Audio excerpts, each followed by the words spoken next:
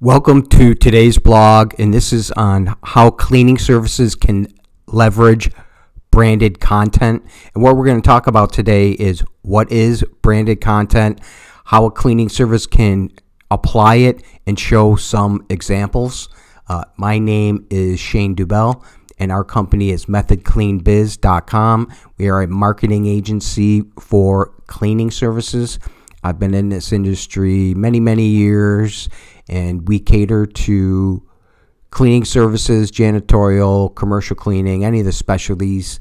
I've experienced in almost anything cleaning related.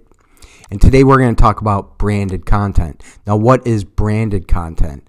It is a type of marketing that you're promoting more, you're focused more on promoting your company as a whole and not a specific service or specific product. It's more the big picture, that you're letting people know that this is who we're about. These are the things we care about, and you're trying to populate that the company, you're focused more on the company and not specifically that you sell cleaning services or that you sell carpet cleaning services, house cleaning.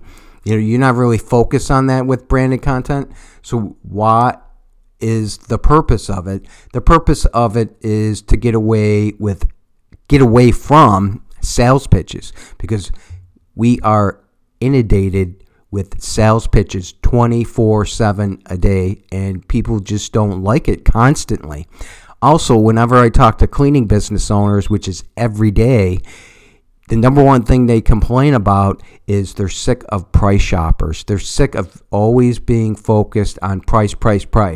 Well, the question I always ask is, what are you saying?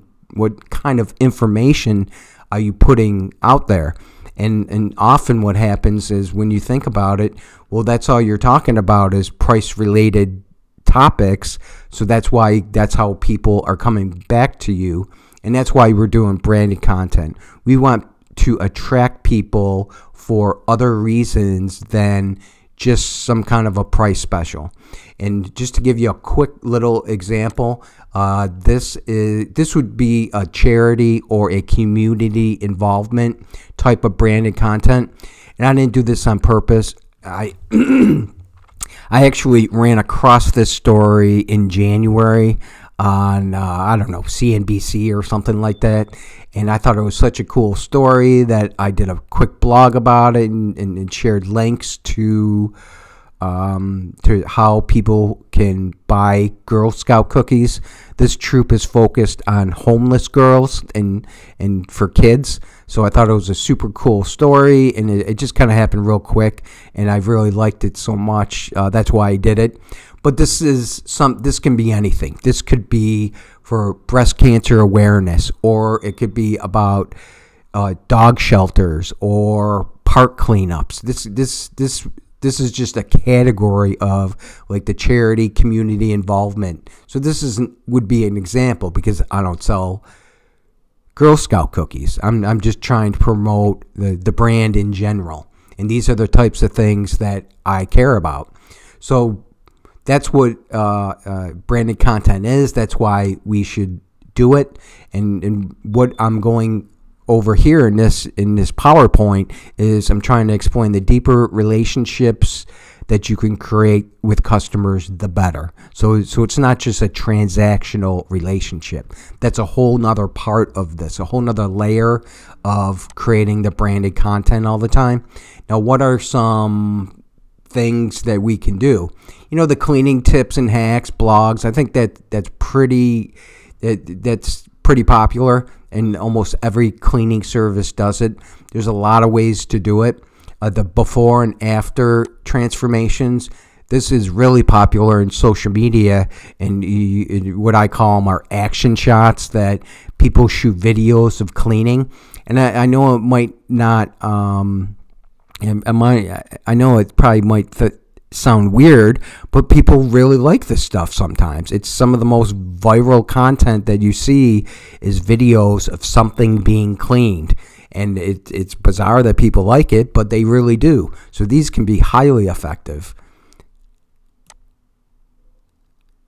Client testimonials and success stories. Of course, if you can shoot a quick video of somebody, of a client giving you a testimonial, that would be amazing. Or if you do a blog about a success story, a project story that's something that Google search likes a lot also, is the project stories where you explain the project that you completed, especially if it's something interesting like a deep cleaning, a clutter cleanup, a construction project where you can show from the beginning to the end. That would be something super interesting. That would be branded content. And here are just some more examples of a spring cleaning blog series where you do a sequence of 5 or 10 blogs, the video series. This is something that I see quite often, even locally. That's the challenges. And there's even one that I just saw the other day with a garage door company, and they're having some kind of a challenge about show us your pictures. I think it's on Facebook. It might be Instagram, though. That show us your pictures of the absolute worst garage door or the ugliest garage door, and the winner gets a free garage door installation. So that type of challenge can also be great branded content. So this was just a quick little blog and video on how to differentiate yourself from competitors. There's a gazillion cleaning companies out there. It's always been like that. It's always going to be like that. So we have to find ways to stand out than just the sales pitch over and over and over again. And again, my name is Shane Dubell, and our company is methodcleanbiz.com. We are a marketing agency for cleaning services.